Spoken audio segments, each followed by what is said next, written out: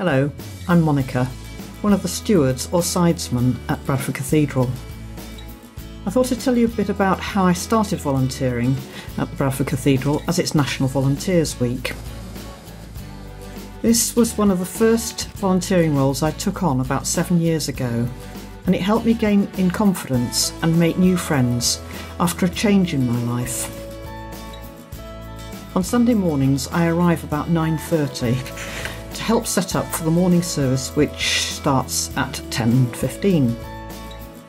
Usually there are a few of us who put together the service booklets together with all the notices and information, and we give these out to each person as they arrive.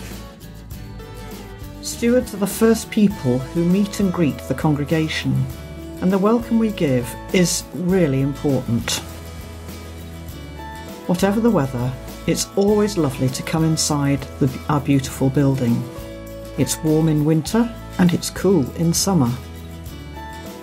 I enjoy helping people, and if they're new to the cathedral, they appreciate a friendly face and a help with anything that they may be uncertain about. Sometimes at Christmas our services can get really busy, and I love being able to find seats for folk, even if they arrive a little bit late. It's teamwork as well, as we work together in teams of 4 usually, and we need to coordinate when we take the collection and also when we show people up to the high altar for communion. I'm now also a deputy warden, which means that I lead the team on a Sunday.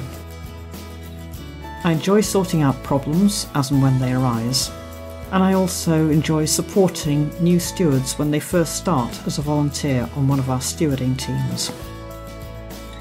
It's really all about people, and that's what I enjoy about being a steward.